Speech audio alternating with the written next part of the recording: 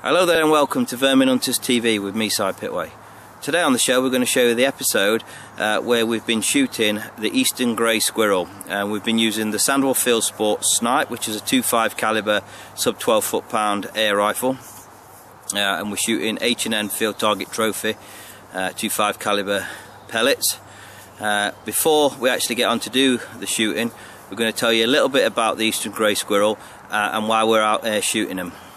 So stay tuned and hope you enjoy it. Eastern grey squirrels, known to us as grey squirrels, originated from North America. They were first introduced to England in 1876, where they quickly spread to the rest of Britain by the mid-20th century. These eastern grey squirrels are considered an invasive species within the UK due to their presence contributing to the displacement of our native red squirrels. Greys and red squirrels compete for the same food source. Greys, however, will rob the food caches of red squirrels, leaving them vulnerable in the winter months when food is hard to find. In areas where red and grey squirrels overlap, many immature red squirrels will not live to make sexual maturity due to dying of starvation or dying from other diseases. I'll expand on this in a second. In addition to competition of resources, the spread of the squirrel parapox virus, known as squirrel pox, from grey squirrels to red squirrels is thought to be a major factor in the decline of our red squirrel population. This virus works so quickly in killing its host red squirrels that after infection, seeing a squirrel with squirrel pox is uncommon.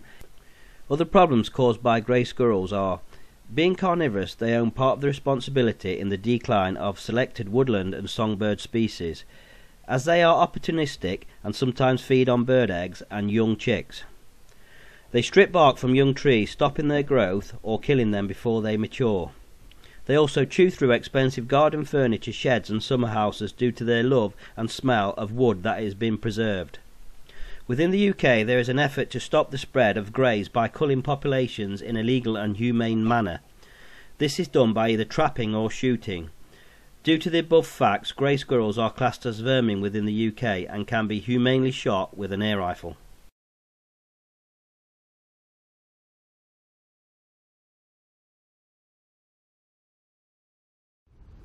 So first thing I did, I filled my bait feeder up, and it's the one I made last year.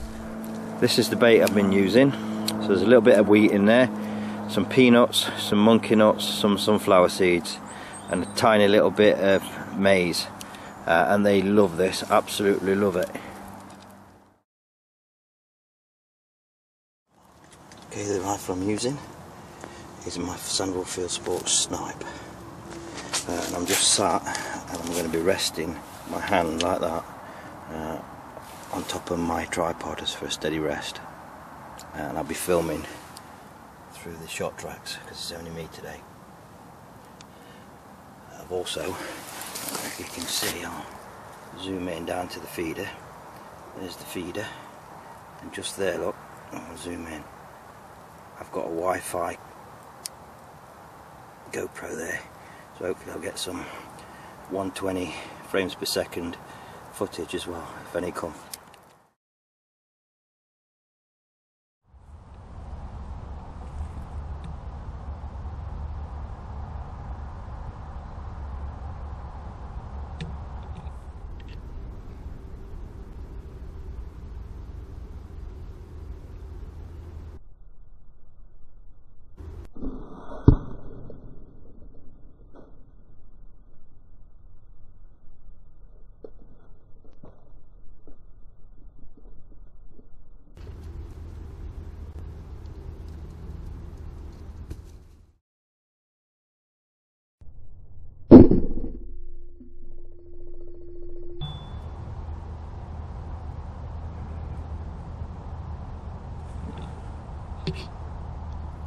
Well, that's the first one for the snipe.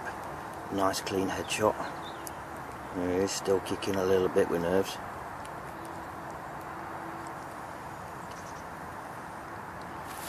Really pleased with that. Good old snipe. And hopefully I got it on, see, I've got a, like I said, Wi-Fi GoPro, so hopefully I caught it. Nice clean headshot. There was quite a lot of blood come out of the head when I hit him, but yeah, nice. So where we are at the feeder, and there's the first squirrel, big male, to fall. The Sandwell Field Sports snipe, and there is my hide where I was sat. There you go, close up, massive amounts of head trauma.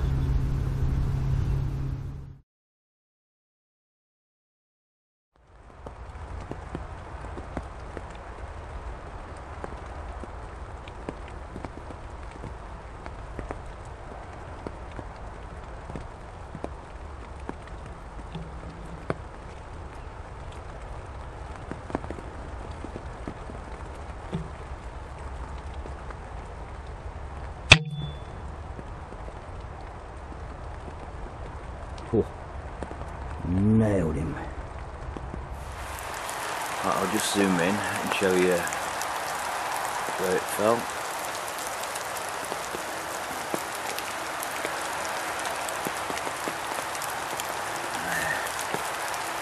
So I'm going to have a look at that in a little while. See, it's still raining.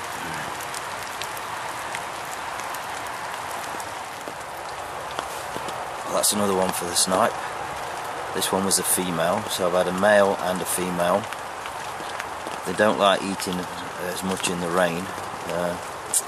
Been sat here now for a few hours and that's the first one I've seen. So yeah, I'll have to come probably again when it's not raining. So here's the female. Nice clean headshot. Yeah, beautiful. That 2.5 does some damage, look at that. Jesus. Okay, this is one of the holes where the squirrels are coming out of in this big oak tree. You can see where they've bitten round it. It was probably maybe a woodpecker's nest to start off with. But the squirrels have chewed all around it, make the entrance bigger, and then probably chewed inside it. So this makes a really good winter dray. So it's nice and safe. It'll be really warm as well once they've got the leaf litter and everything in there, what they use for the bedding. I can imagine it's a really nice, warm, safe place. And this tree, and this basically winter dray in the tree, has been used now for at least the last 2 years of what me and Davy's been shooting it. So I'll just zoom out. You can see it's quite a way up this big oak tree here, and basically squirrels run along these trees and down towards where the feeder is. I'll see if I can find the feeder through the camera. I'm not sure if I'll be able to. There you can see there's songbird on it at the minute. Okay, what I did yesterday is I came and I looked for a new position to site my hide. It was for two reasons. One, from the previous position, what was happening is the squirrels were coming across the top of the trees, and because it was pretty close to the feeder, by the time I'd seen the squirrel coming over and then cock the rifle, the slightest bit of movement was spooking them, and sometimes they was shooting off without giving me a chance to shoot. So I only managed two from that location. The other reason is where it was on a slight decline, and it was quite hard to try and get your level shooting platform with your shooting chair and sit comfortable while you're waiting.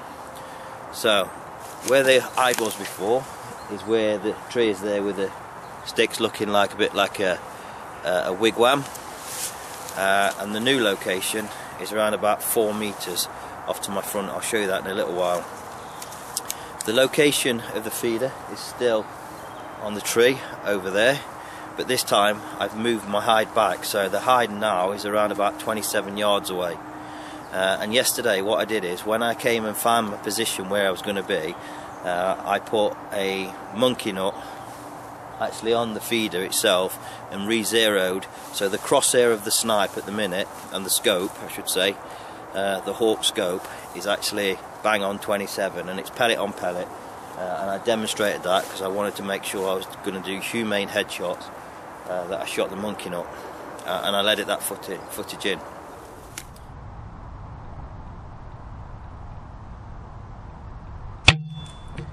Yes, perfect. Another good thing about the position I am now is the squirrels now come from that hole in that oak tree, like I've just shown you, and they either come across the trees, right to left, or there's another dray down there in a thick, sort of like evergreen bush, where they come up left to right. So I've got a nice panoramic view of my arcs of fire, so I can see them coming. This gives me plenty of time then to basically to cock the snipe and poke it through the hole in the eye, which I'll show you in a little while, and get ready without the squirrel being spooked before it gets to the feeder. So all being well, we'll get a few. All the shots I've done so far, which is only 2 from the last position, were headshots. I'll only be taking headshots from this location as well. I'm not interested in seeing what a 2.5 can do with a heart and lung. I know it'll be devastating. So here's the new platform then, a lot flatter than the previous one. What I've got here, which you probably can't see, is my Hawk tripod, shooting tripod. So my gun will be poking and resting through there. Obviously my hand will be on the tripod, and then the stock of the snipe will be on my hand. That's how I shoot. I've put a little bit of cam net over to help basically disguise me. Obviously when I get in there I'll have my balaclava on with my face veil, and I'll close up these little holes here so it's really dark and there's no way that any squirrel will be able to see me.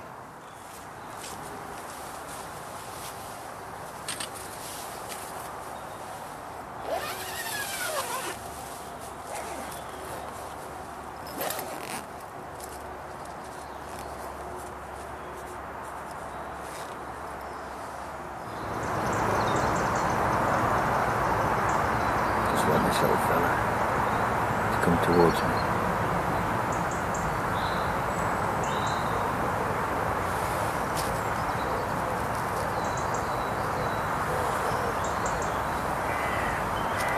And he looks like he might be. Here he comes. Back in a second.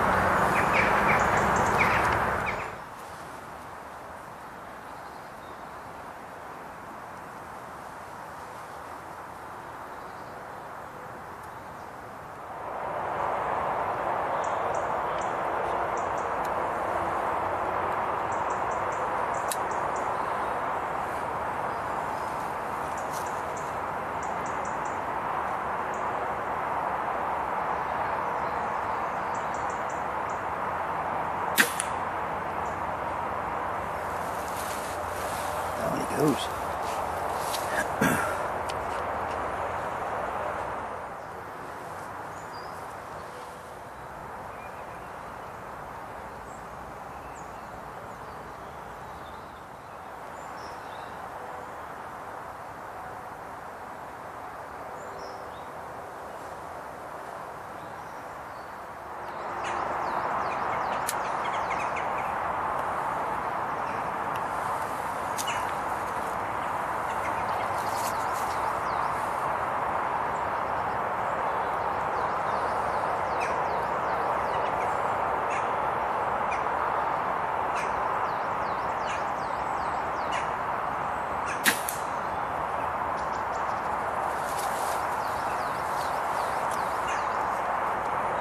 Sniping them today.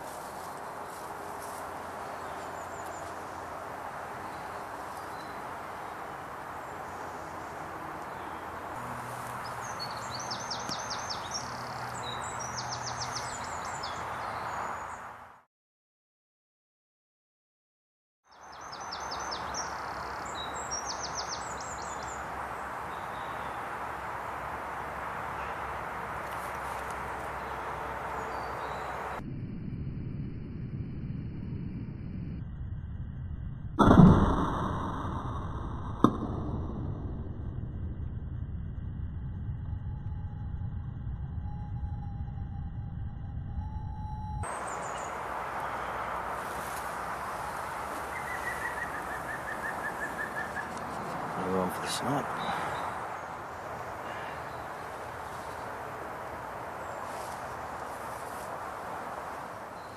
So, here's one of them.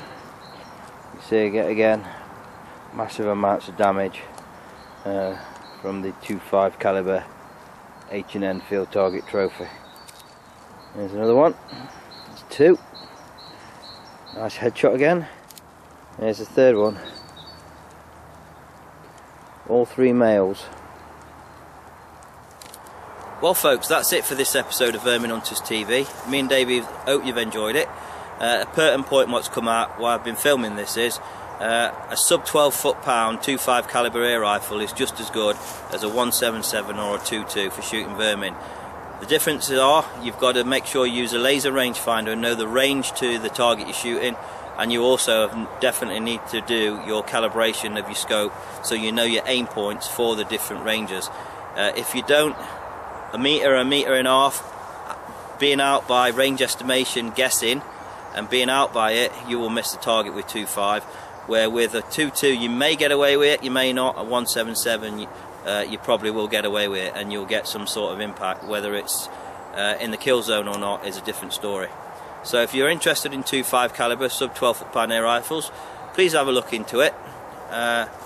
You know, you can see the results. You've watched this episode 9. If you scan back through the VHTV videos, we did a review of the Sandwell Field Sports 2.5 calibre Snipe, which what we've been using, and you can see us shooting from close range right out to maximum 12 foot-pound air rifle ranges, and that would be with a 177 calibre as well, to show you that do your own work, use the rangefinder, and they're just as good.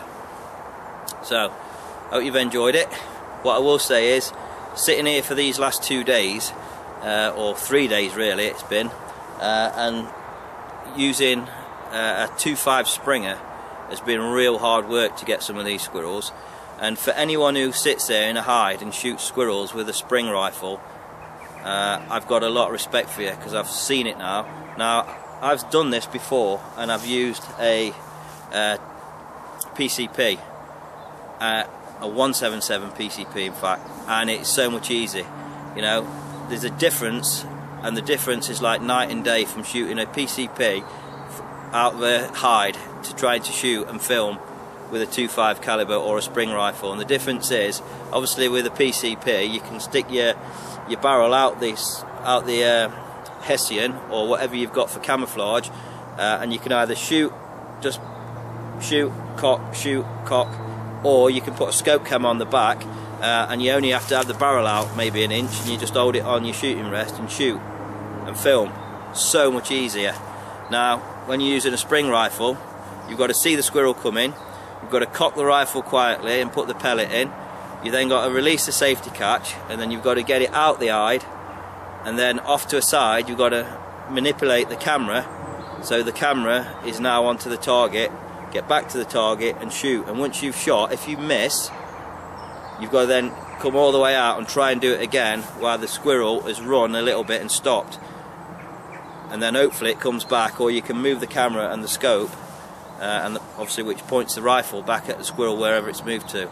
It's absolutely nails. So anyone who does it, like I said, and uses a spring rifle and films, full credit and hats off to you, because it's nails.